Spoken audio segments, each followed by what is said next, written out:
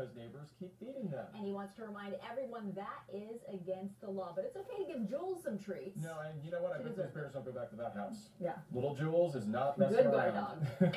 Well, it is opening night at the Reign of Terror Haunted House in Thousand Oaks. It's only 4 weeks away. Wow. It's considered one of the scariest in the country. It's at the Jan's Marketplace at Hillcrest Drive and Moore Park Road. CBS 2's Brittany Hopper takes us inside the spooky opening night.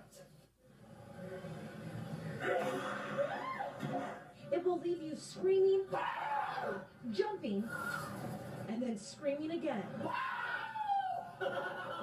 The Reign of Terror in Thousand Oaks opened tonight and has been ranked as one of the top 10 walk-through haunted houses in the U.S.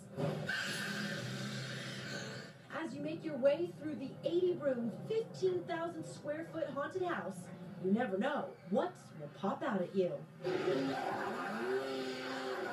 The creator, Bruce Stanton, started this haunted house 16 years ago in his home.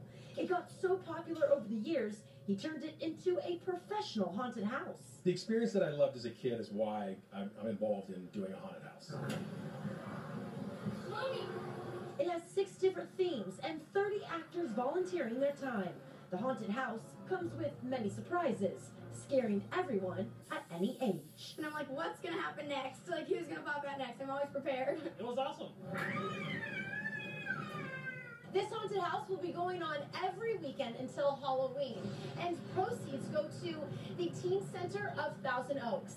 In Thousand Oaks, Brittany Hopper, CBS 2 News.